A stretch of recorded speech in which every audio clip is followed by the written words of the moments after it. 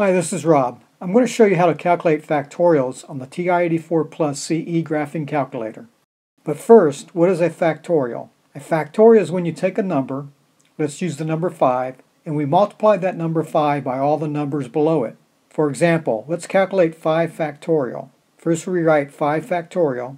This exclamation point is the symbol we use for factorial. 5 factorial is equal to 5 times 4 times 3 times 2 times 1, which is equal to 120. Now let's see how to calculate factorials on the TI-84 Plus CE calculator. We're going to calculate 5 factorial. First enter the number 5.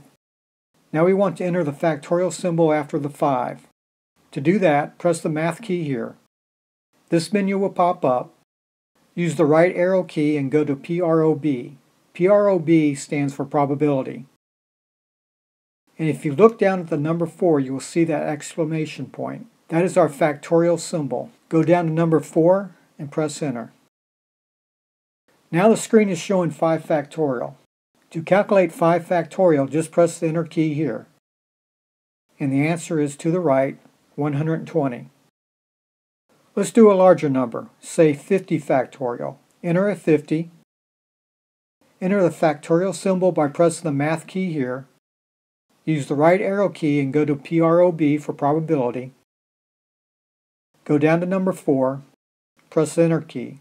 Now we are shown a 50 factorial. To calculate 50 factorial, press the enter key. The answer is 3.041400932 to E64.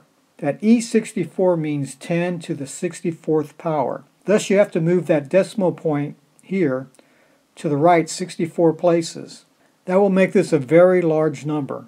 That is a very large number. In fact, there's a limit in this calculator in which you can calculate factorials. If you calculate a factorial of a number too large, you'll get an error message.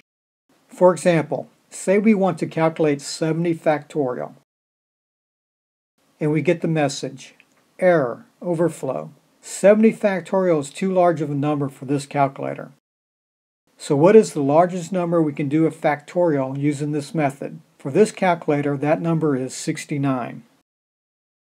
And there is the answer to the right, 1.711224524 times 10 to the power 98.